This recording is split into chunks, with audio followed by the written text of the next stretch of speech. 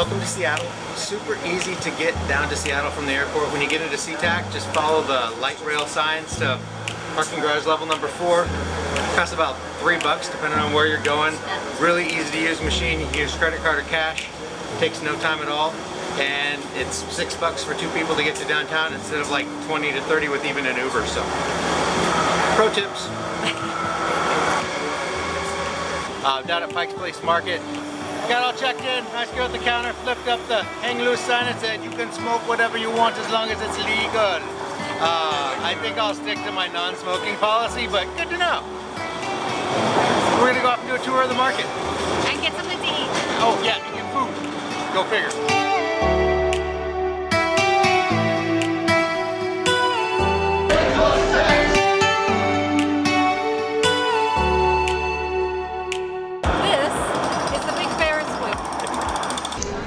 We eat a lot of bacon. A lot of bacon. Emmett Watson's. Hey, make sure you get it in your mouth, though.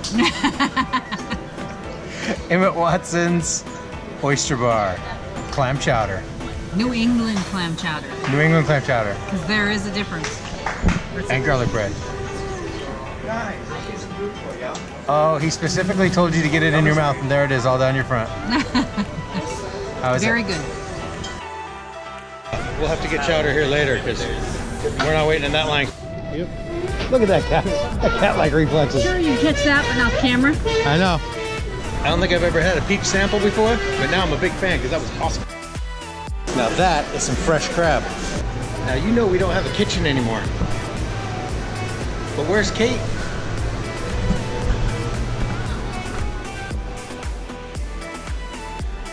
Shopping and kitchen basics.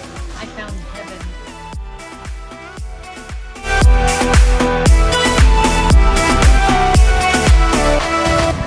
We're not gonna go on that big Ferris wheel.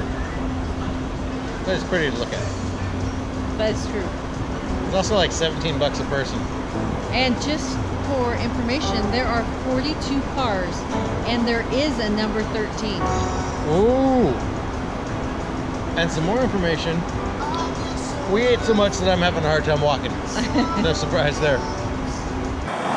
Everything to stay in down here in downtown Seattle is really expensive, like $300 a night. It's a little cost prohibitive just to spend the day. So right here by the Pike Street Market, we found the Green Tortoise Hostel. $67 a night for a double bed, so that's for the 2 of us. The place is clean, staff is nice, breakfast is included, got a couple eggs and some fruit, and I think it was well worth $67. Yep.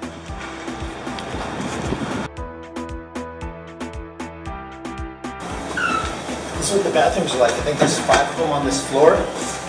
Get a private shower, toilet, all that, rather than having a big bay of showers. That was really nice. And this is our room. And that was our bunk. So on the recommendation of our Seattle native buddy, Dodger, we're coming down the docks, down to the piers to check out Ye Old Curiosity Shop. And also saw this cool salvage diving op going on right here. I know the boys and girls on the dive team are just salivating at all that gear. Ye Old Curiosity Shop has apparently been open since 1899. That's a long time. And they got some really weird, cool stuff in here. Guaro Indian Headhunter. That girl needs a steak. A real live mermaid. What's your pool rating on this place? I would say it's a 9. Out of 10? Out of 10. 9 out of 10 is pretty good. 9 out of 100? Not so much. Yeah, this place is awesome. So I was gonna have Estrella's prophecies here tell my fortune, but there's that little part of me that remembers Tom Hanks in Big.